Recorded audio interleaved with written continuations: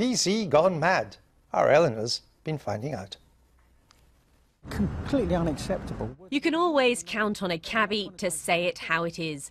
And when it comes to political correctness, this lot certainly have a view. As far as today's thinking is concerned, you know, I'm a dinosaur. So do you ever find yourself being caught out and worrying and like watching yourself? Not so much worrying yourself, but, you know, I just think, you know, sometimes you just got to be on your game a little bit, you know, in case someone does take umbrage to what you're saying. It could be quite innocent, what you're saying. Yeah. Innocent or not, it turns out political correctness can be traced back to Plato's Republic and more recently to Russia under Lenin and Stalin. But where did the term really come from? Well, one man who should know is John Lee. He's done a PhD and even written a book about political correctness. There is a clear connection with post-Soviet revolutionary talk in the sense that if you correctly interpret historical events, then the revolution will be successful. That does seem to have resonances today in the way people use the term, as in towing the political line. If you go forward a few years, in Stalinist times, it was very, very important to be able to toe the political line, which is where you get this sense that sometimes people say things that they don't necessarily believe, but if you want to avoid an extended stay in a salt mine, it would be the politically correct thing to say.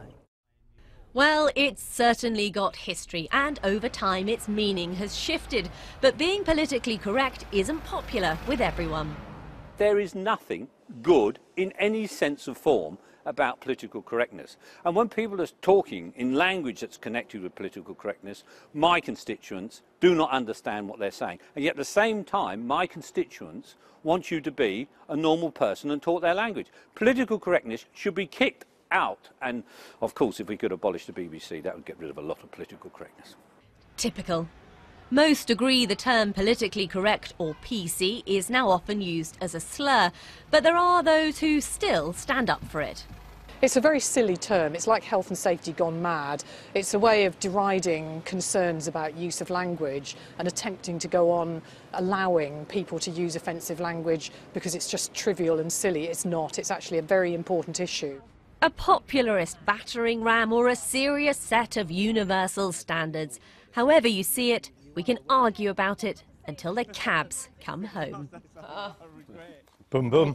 And we're joined now by Zoe Williams of The Guardian. Rod Little, of course, is still here. Let's start. Well, give me your definition of political correctness. I think it's a ridiculous term. I mean, it's used as a slur by the right on anybody who says these words are discriminatory and they hurt people's feelings. But really, mostly what you're talking about is, are you trying to denigrate people on the basis of who they are and what colour they are, or aren't you? Okay, so that's your definition, in the sense that political correctness no, my definition is of meant political correctness, to stop that. No, my definition of political correctness is it's just something made up by the Daily Mail. Okay, it's a good view of The Guardian.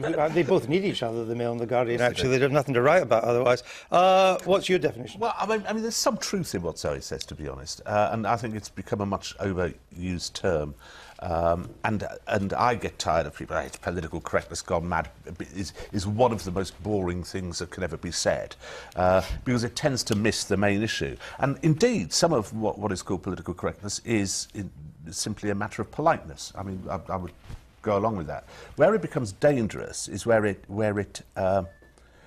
stops both freedom of thought and also freedom of expression, and that subjects then don't get studied in the sort of depth that they should be studied. The obvious case immigration, I suppose. Well, immigration is one of them. And that was undoubtedly... We're going to say the obvious example is? It's Rotherham.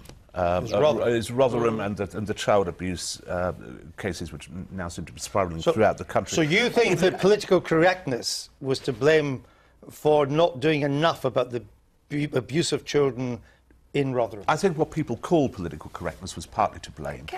But just want to say, and it's been admitted, you know, the local MPs have admitted. Let me get Zoe's reaction. Well, OK, look, if what really was going on in Rotherham was a surge of political correctness, you would have had a lot of feminists in there, right, arguing for the rights of girls, not to be ignored by police. So the idea that you had this kind of stranglehold of the left-wingers who were saying, no, we can't say anything about Asian men, is preposterous. No, I don't think because if those people did exist, they would also be feminists who are against the sexual abuse of girls.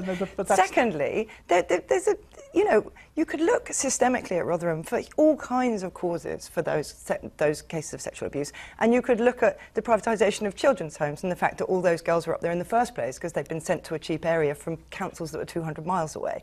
Nobody ever does. But that wouldn't explain why the police did not investigate. Well, it might explain why there's such a kind of intensification of abuse within a small area. But it wouldn't explain. But the real that. problem in this was not that it was happening. Whoever owns the wasn't home, investigated. the issue was that the police looked the other way. Now, was that political correctness or not? Well, it wasn't political correctness because you have a huge precedent for the police looking the other way in cases of rape and sexual abuse. And social services. Huge precedent. And the social services were saying this all along.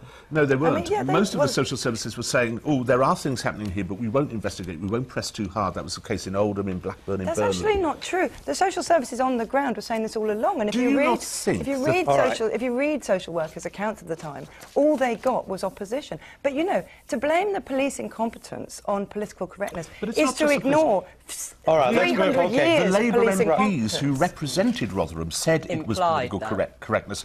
Anne Cryer talking about the same sort of issue. Another Labour MP has said that political correctness, it has a sort of dampening effect on our ability to get to the heart of problems. That's the only point. That's Rotherham. Let's move on to some rather more trivial examples. Pop star Ellie Goulding was criticised for wearing a Native American costume for her Halloween outfit. She was then forced to remove it for her full-length picture. And leaving just a close-up of the headdress. Yeah. What's your view on that? It's hilarious. You see, I don't think that is political correctness. I think that there's a sort of tranche of maniacs out there on the internet who are determined to be offended by anything they say. This is the Twitter lynch mob. This is a Twitter lynch mob. You see, I don't think it really offends many people that Ellie Goulding dresses up as I don't know if she called it a Red Indian or a Native American. I think the correct term today is First Nation American. I think all right. Well, what's your view on that? Listen, we've got massive systemic problems of racism in this country and also in America. So you've got on the one hand a situation where there's absolutely no representation for whole races across whole professional echelons, and that's been the case. That's been picked up by Vince Cable, by the High Court judges. So it was right to criticise. No. Hang on a second. Let me finish. And then on the other hand, we've got a load of conversations about whether or not we're allowed to say something insensitive. Now, surely we can make the connection between habitually denigrating and laughing at people and discriminating against them in professional life. Right. I'm still not sure if she was right or wrong to wear this headdress. Oh, well, I don't care what pop stars. All right. Well, what about this? Michael Heseltine used the word handicapped when referring to people with disabilities on any questions. Was that wrong? Well, Michael Heseltine is wrong on everything. So I would say that he uses the word handicap, but in it is dripping. What word would you use? That was Heseltinist. What would you use? I would have said disabled, I guess. Would you have said disabled, but not what differently would you have abled? Said? I'd have tried to use handicapped. I'd have groped towards handicapped. You people are just determined not to see this in context. Yeah, all of you people apart from you. Thank you. Are determined not to see this in context. The context of the Conservatives is Lord Freud saying disabled people, let's face it, we all know who we're talking about, aren't worth the minimum wage. The context is persistent cuts to disability benefit. So, of course, when Michael Heseltine says something in which his contempt is audible, people object. But they're not actually objecting to the word. They're objecting to the person. No, but with respect, Zoe, I don't want to be in the position of standing up for... No, I don't actually. Sorry, apologies. I apologise for that. No, I don't think that Michael Heseltine... I don't think that the word handicapped revealed his contempt. Now, I didn't hear the rest of what he had to say, but handicapped is a word which would have come from the decades in which he was at his magisterial height. I'll tell you what it reveals. I'll tell you what it reveals. It's that he doesn't ever listen to disabled people or disabled organisations, because then they would have said to him, we use these words for these reasons. And if people persistently refuse to call people what Scope call them or what they call themselves, you've got to assume that they're just not interested. But does they're it just mean not using the imagination. Does it mean people are wanting to be ill-meaning? I mean, you're sort of looking at the motivation behind a word. Are you reading too much into it? I think Michael Heseltine probably just doesn't care. But doesn't care what? He doesn't care whether people are offended. He just doesn't care. But I hope that's the case. That says quite a lot about what. We shall see. Mr. Heseltine's not here to defend himself, and you've not really studied his attitude, so you're going a bit out on a limb there. But we'll leave it for now. Thank you very much. Oh.